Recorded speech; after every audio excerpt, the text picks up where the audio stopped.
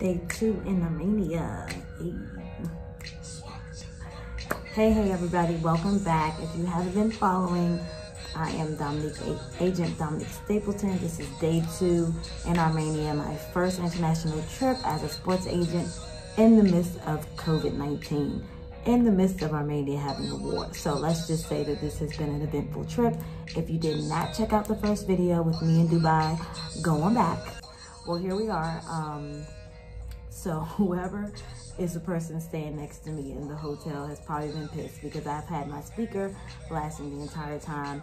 I have been unable to sleep. I've been taking these little cat naps, like 2 hours here, 2 hours there.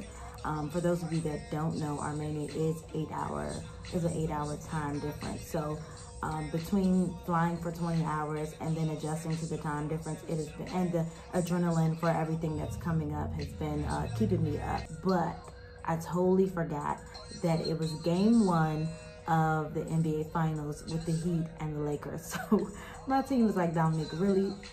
Do we really have to do it right now? But we have so many things going on as an agency that, you know, it was imperative that we had that meeting, but they stuck through it. I told them it would be about 30 minutes. At like 38 minutes, the universe said, we have to cut this off because the Wi-Fi in the building completely dropped for about 10 to 15 minutes. So, that's the international life right now. If you're familiar with the international basketball market, the rookie contract is always the hardest contract to get.